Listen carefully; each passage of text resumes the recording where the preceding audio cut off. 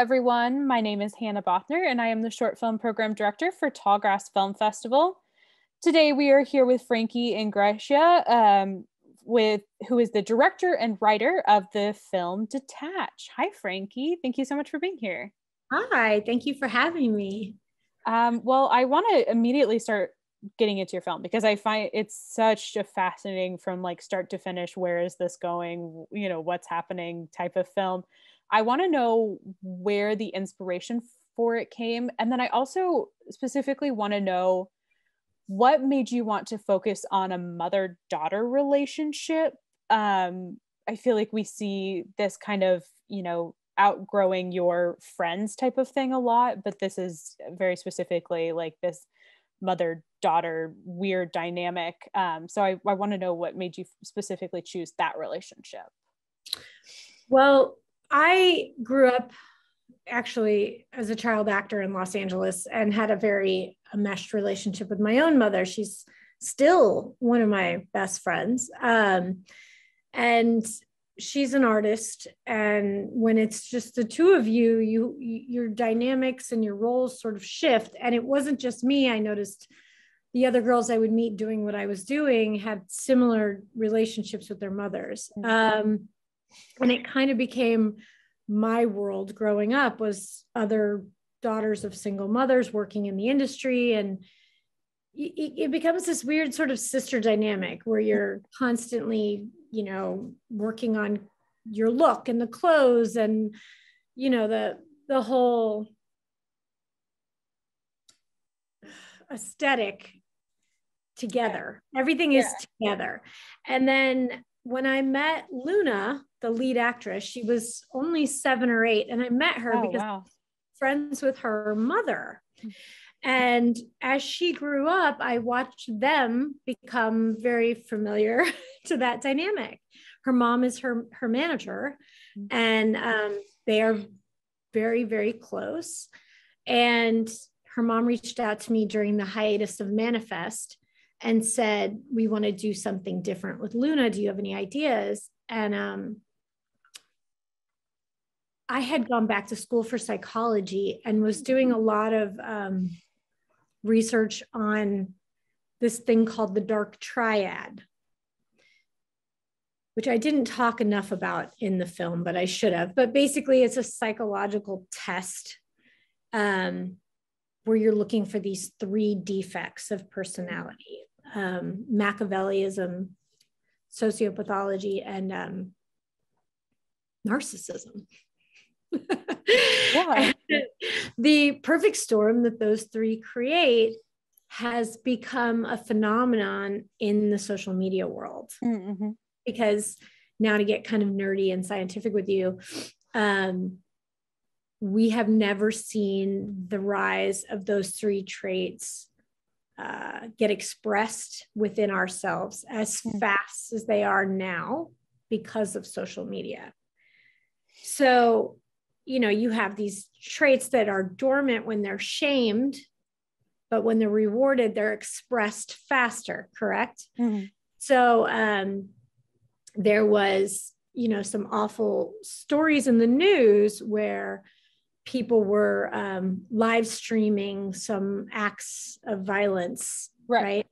And they couldn't stop their behavior because the more likes and the more interaction, the more fueled it becomes. And there was this one story on Periscope with this young girl who was videotaping her friend being raped. I don't know if you saw this. It's an awful true story, but she couldn't stop because the dopamine addiction. Right. So she couldn't even help her friend because she was so engaged with this, that this didn't matter anymore. And then there was one where there was a Snapchat filter of speed, and this girl was on the highway. And the faster and faster and faster she went, the more interaction she was getting. She ended up going right off the highway, crashing into someone. And the minute she came to in the hospital, the first thing she did was go back to the phone. So this interaction has created this new thing. And I wanted to explore that. So somewhere in between the parent mother-daughter dynamic and this social media fear I have. Yeah. Was where I kind of just started to brainstorm on Detach. And without giving anything away, I didn't want it to be too on the head. So I didn't give it away what the ending really is. Right. It's up to your interpretation. Yeah, absolutely. I think that that's always a really fascinating way to end things. But did you know from the start that you wanted to include these moments of straight to the camera, we're seeing like what the viewer would see the lead character posting? Did you know from the start that you wanted to include both the elements of the in the phone world and in the real world? Well, yeah, because she lived more through the phone than she does in the present. I mean, her and her mom both are disconnected and detached from each other. I mean, as enmeshed as they are, they're actually living through their devices. And through that, I think my daughter character sort of has no attachment to consequence. Mm-hmm. So no remorse, no guilt. It's just, just like, it's almost like what's happening in real life isn't actually happening in real life for her. Right. And because people are still liking her and telling her she's pretty, that's all that sort of matters. Yeah. Yeah. She doesn't have to deal with the consequences. She's getting the dopamine, as you were, the psychology tells us. And then I had that moment where you really see the switch when she puts the wig on, where it's like, that's when she kind of decides this world doesn't matter anymore. Yeah. This world. Yeah. Well, I think it's fascinating. The child actor, the momager, that kind of thing, because I think a lot of the film is also about control.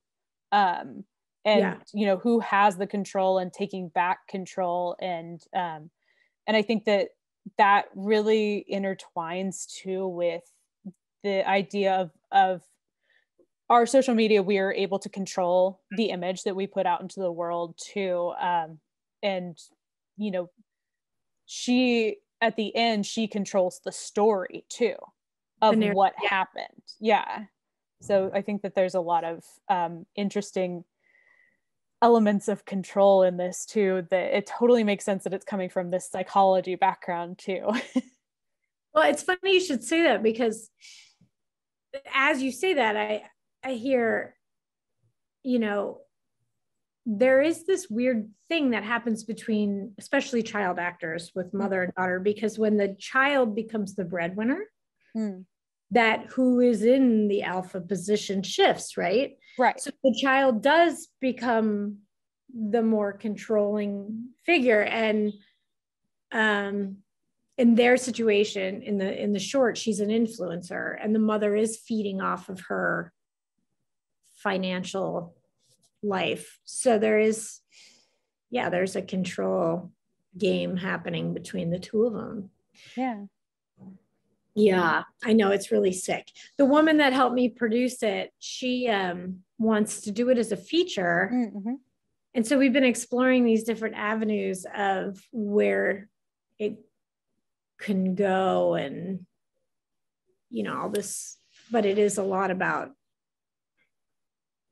the audience. That would be very fascinating as a feature, for sure. There's a lot to explore there. It's a lot of yucky stuff. So you talked to we'll change the subject. I don't know how I wrote that thing. I literally finished writing it. I was like, what just came out of my brain? I'm like, what is wrong? What have I done? Oh man. So you talked about how you found, or rather sort of that your the daughter found you in this to create this film, but how did you find the mother?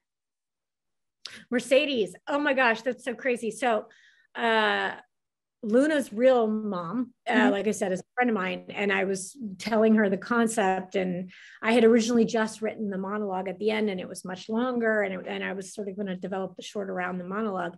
And she was like, I just went to this party a week ago, and this actress walked in, and I went, oh my God, you look like my daughter. Whoa. Because I can't get over how much you look like my daughter. And she goes, I need you to meet this director because she's doing this film about mother-daughters. And so we all went out to lunch, and then me and Luna and Mercedes sort of separated and went on our own journey. And they did have this natural, I mean, they look very similar. And then they had this natural banter, which was what I wanted. Yeah, absolutely.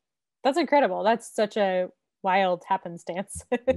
Well, to be honest with you, the whole short, like I said, came together in one of those sort of magical moments because I didn't have any funding for it. Mm-hmm. So to the filmmakers out there, I think I did this literally for nothing. Wow. Favors, because everybody just wanted to be, once Luna came in, everybody wanted to be a part. And then everything was sort of donated or soft money favors, which was amazing. We shot the whole thing in a day. Absolutely. Wow, that's pretty incredible. Were you in an actual like hotel room, or I mean, I know that it seems like they're staying there, but I don't know if it was kind of a hotel room or like an Airbnb situation, or the friend of mine's Airbnb. Oh, awesome. So donated it. Nice. Yeah, that was in Venice. But the whole idea was like maybe they were at Coachella, some music festival, Airbnb-ish kind of concept. Yeah. I think it was 13 was the last time I saw any real mother-daughter. And then there was that really creepy movie about Munchausen's where the mom was trying to keep the daughter sick, but that's a little different. Yeah, based on the true story, I believe. Yeah. Enough of it. Mother-daughters are a huge part of our lives. Absolutely. There should be more. Yeah. And all of these different stories, I think there's so many complicated relationships, mother-daughter wise, and so many stories. What do you want people to take away the most after watching this film? Well, I'm back in school again, getting another master's in psychology, and I think that every day I'm learning more and more about like the harm of technology. And I am really worried about the youth and the generation of selfies and social media. And I do think there is a detachment and a lack of remorse that is arising that we need to be aware of. It's weird because it connects us in one space. So you're creating empathy by seeing what's going on overseas and all over the world. But then on the other side, it's not real. Right. Yeah. You're getting all of this different type of media, so it's hard to separate it all, I guess. Yeah. You're using the same screen to watch narratives versus real things. Yeah. Exactly. So the brain is overloaded with how do I filter what's real and what's not? And then, we're all talking about body issues and comparison and just pure depression and happiness and all that stuff. But like no one's talking about what it's actually doing to our DNA. Yeah. Absolutely. And it's actually shifting our genetics, and that stuff I think I wish I would have hit a little bit more about that. Because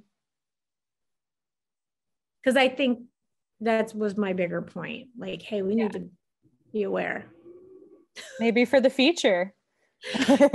Yeah, actually, that was part of the thing we were breaking down was how do we include that, because there was also this really weird, creepy story about this kid who found a parent, just a true story, found a parent who had supposedly fallen and had passed. And instead of calling the police first, he created a series of selfie videos talking about his experience.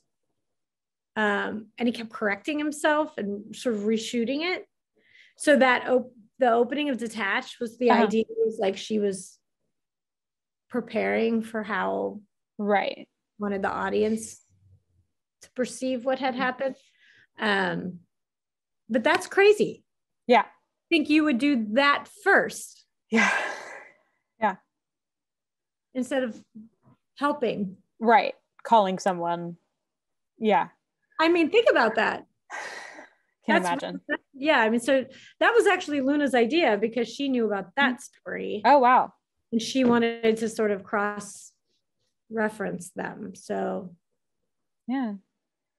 Absolutely. So, final question for you, other than trying to turn this into a feature, is there anything else that you're working on or anything else that we can, that you can point people towards where they can follow you or find you online?